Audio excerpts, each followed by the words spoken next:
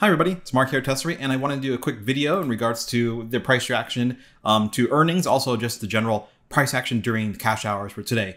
Tesla closed pretty low during regular cash hours at $242.68, which is a drop of $12.17 or 4.78% during the course of the day. Now, if you didn't watch yesterday's video, what we usually do is we kind of try to anticipate how price action works, right? How price action works, meaning that if you watch Tesla stock every day, and there's a lot of people here, and I listen to them on Twitter, I read them on Reddit, I read them on, I watch their videos on YouTube, and they always kind of say the same thing. It's like they're not concerned with intraday price movements, but somehow they always know what the price of the stock is, and you can tell by their mood how that stock performs sometimes. And it's always very interesting. But you know, for us, that we kind of anticipated a lot of what happens, and you can kind of see our drawings over the course of the past couple of days, even the past couple of weeks. We kind of understand, because it's not we're like predicting the future, right? What we're doing is you're looking at how price usually works, because Tesla has what? It really kind of works off momentum. And you can see momentum exhaust. You can see how like this bear flag, which is the channel we were watching in the light blue lines over here, and it kind of breaks down from it. And you can see how we are watching the yellow lines here, which form the ascending triangle on the price action pattern, whatever, on Tesla. And we're talking about that and you can see from the red line we drew, that if it starts going down in the morning, it will continue to go down. And what this little squiggly line, that was me trying to interpret what it would try to do when it got to $245 a share. And you can see it tried to buoy itself. And that was that move, that basically that drawing was, seeing that consolidation at that very popular strike point for Tesla, which is what, $5 increments, right? $5 increments is where price tries to catch itself. It broke through the triangle to the bottom side, and then it got to 245, and it kind of stopped there. And then at the last bit of the day, it sold off back to what? Exactly, near the next strike point, which is what, a $2.50 increment, $242.50. Like these things are really influential when it comes to price action for Tesla. So we got that out of the way. We knew that was going to happen, that if it gaps down a little bit, if it starts selling off in the morning, we can anticipate what? It's kind of selling all day. And we kind of had two trajectories for how pricing will work even during the after hours. And these are the two paths, that it would try to find either a base at what? The green line, which represents what? The long-term trend line from January. And that what did we say yesterday? That most stocks have already broken their long-term trend line from the bottom, be it beginning of this year or from October, which is the low from the S&P 500. We saw the S&P 500 break below its long-term trend line and try to work its way back up. And it's closed a couple times above it, but it's still a very contested area. For Tesla, let's look at the extended hours trading. And we usually don't look at this, but to help you kind of understand how we try to predict price action in some sense. Okay, so there was a complete sell-off during the end of the earnings call, and that was because Elon's personality, it doesn't really let him understand what how he's conveying his message, which is he had a message that was quite, I guess it was appropriate to inform investors of risk, right? But to not provide any positives to the company or whatever you're working on, and also not understanding the tone he's taking when he's talking about risk and even positive things like, oh, Cybertruck's coming out, but by the way, guys, temper your expectations. Cybertruck's going to take a long time to ramp up, even though we have 125,000 unit installed capacity. But we understand that price would fall through. And we're anticipating price to catch at what? It was trying to catch at $235. It really didn't. Maybe the aftermarket hours wasn't really liquid enough. You can see that the volume is not comparable at all to cash hours. It's trying to find the bottom now at around what? Another $5 increment in pricing, $230 a share.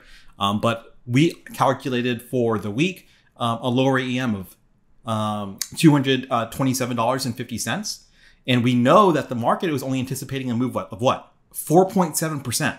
I don't know what they're smoking, but obviously we talked about that before, how that wasn't very realistic. Maybe we're finding a bottom here now. I'm not too sure. And we're going to look at some earnings from the past couple quarters, and you can see how price, even though it might find its a base in the after hours, but really what we say all the time, when Tesla has momentum and it continues the momentum, sometimes the basing is just positioning, giving people time to go short, to go long, what have you.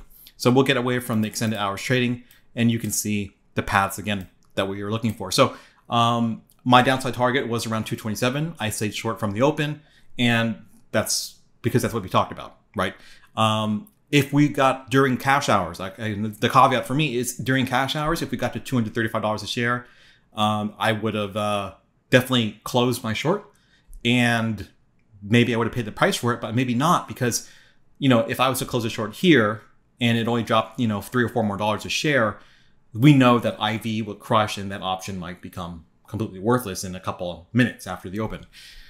But maybe not though. Okay, so let's look at what happened in July real quick, and we can just kind of try to mentally prepare ourselves. Are we going to get a reversal?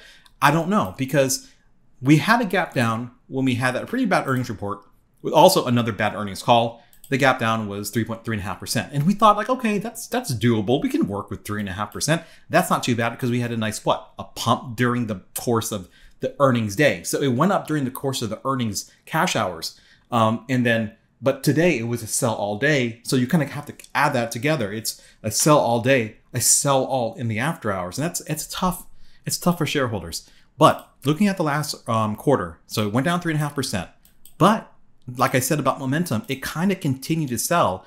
And I guess over the course of just 1 day and 1 hour, basically by the end of the week, a Tesla dropped another 8.9%.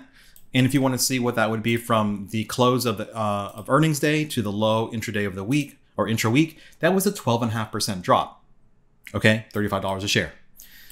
And so far, what have we done today? Now, of course, this can't really be predictive of where we're going to find a base, but it does base and it kind of sells off sometimes during the course of the day. So if we were to say that we fell, 4.8%, and then after hours, added an additional whatever percent to make it a 9% drop.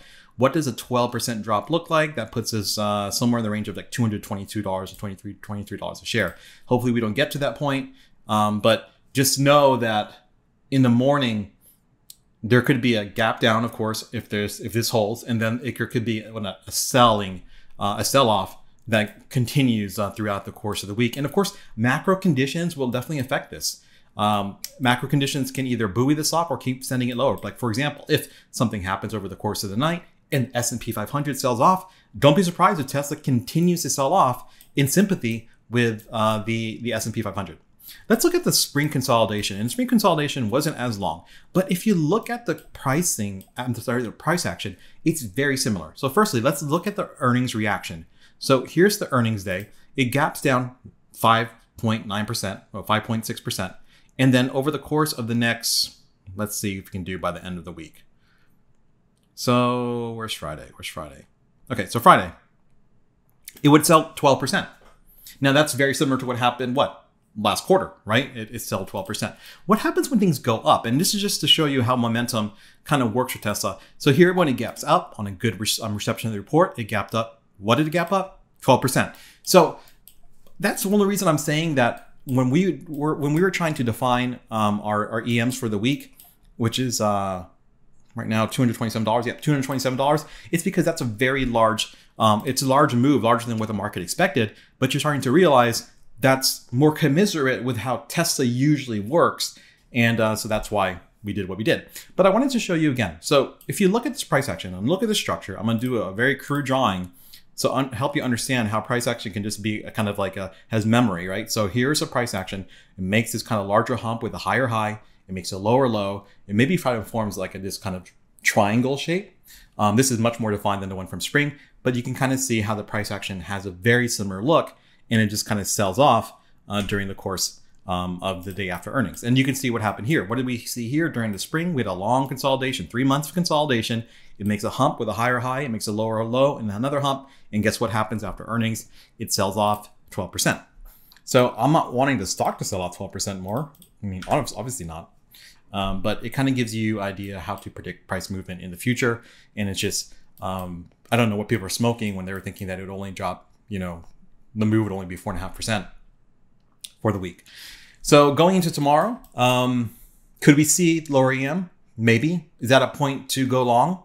Can't tell you that obviously, but maybe that it is, maybe that is the point where you can take a stab to go to the long side if it makes it down there. And who knows if it does. It's kind of basing right now around $231 a share.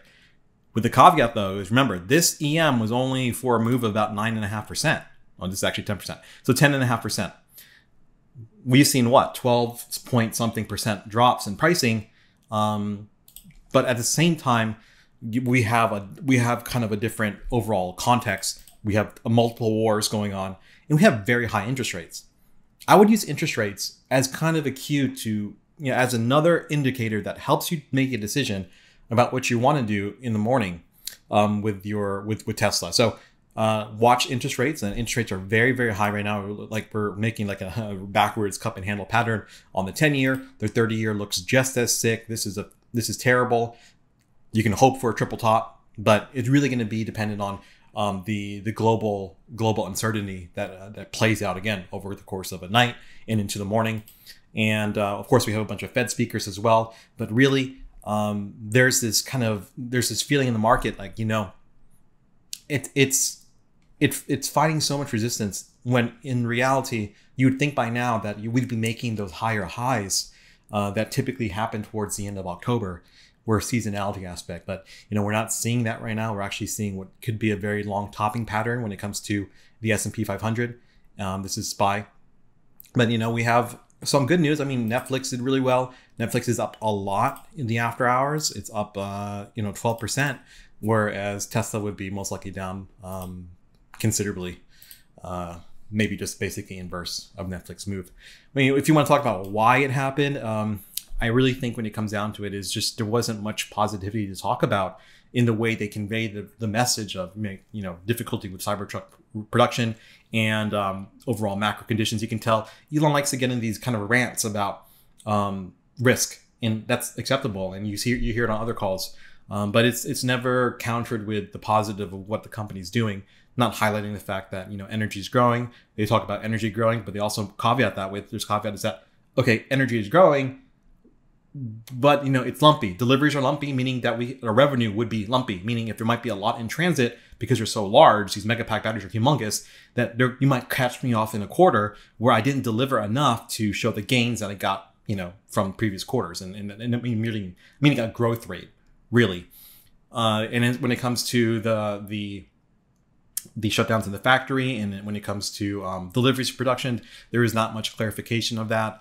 But they didn't really focus on the cost of goods, though, that came as a result of all these factory upgrades. Is the cost of goods, the cost per vehicle has gone down considerably, almost $2,000.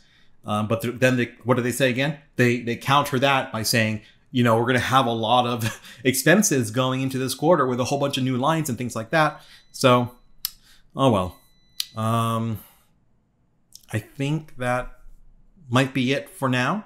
I would just say stay on your toes tomorrow morning. And yeah, I mean, I'm not going to look at the other charts really. I think all you need to do is look at yields. And you can understand how yields are getting to the point that are they breaking through, and meaning that these yields are not enough for bondholders. They want more. People say they want around 5.3, right? We've been looking at that for a long time. That would be really devastating, and that'll be really unfortunate for all equities, just not Tesla. All right, guys, thanks so much for listening, and good luck to us tomorrow. Bye.